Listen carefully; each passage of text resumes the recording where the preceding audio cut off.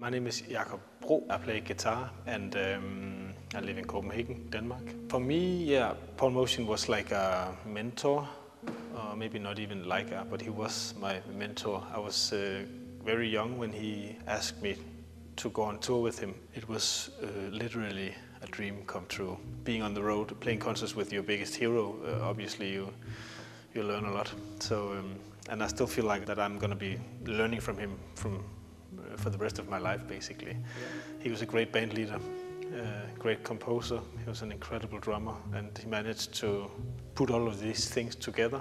I had long been thinking and dreaming about playing music together with Joe, and Joe and me had been in dialogue about a collaboration of some sort, and Paul Motian was a very natural place to start. One of the beautiful things about this gathering that we were all somehow in love with Paul and his sound, and we had all been, the inspiration is coming from the same source, so to speak. Yeah, I guess me and Joe were writing emails to each other, talking about what music to do, and we were, in the beginning we wanted to play a lot of Paul Motian pieces, but then we realized that we also, in the spirit of Paul, wanted to create a new set of songs. And the musicians that ended up being in the band were all, yeah, like I said, people that had a connection to Paul one way or another.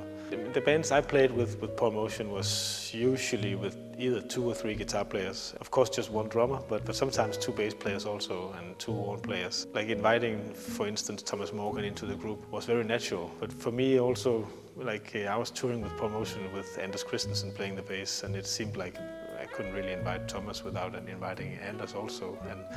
And then Larry had a, you know, long history. I mean, we could have kept going, obviously. I also played with Paul Motian with Jerome Harris and Ben Street, but I think 5 bass players would have been too much. It felt like a family gathering in a way, which was also one of the beautiful things Paul did in a way. He created a family. It's hard to put into words in a way what he meant to me, but the way he played drums, I was usually standing next to him. Just hearing him play, feeling the energy and sound coming from him was so special. And it's something that goes deep inside of you when you play music with somebody that good.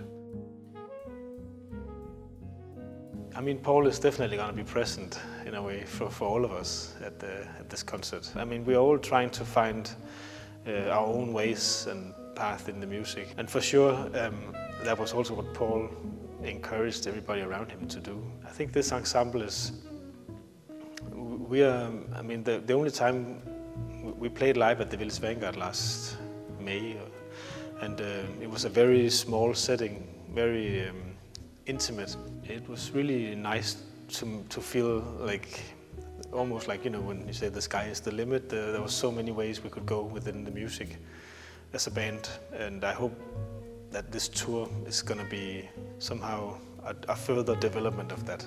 Even though these halls are way bigger than the Village Vanguard, we will aim to be intimate and close on stage and be true to what we hear, basically, and experiment and improvise and try to create something new.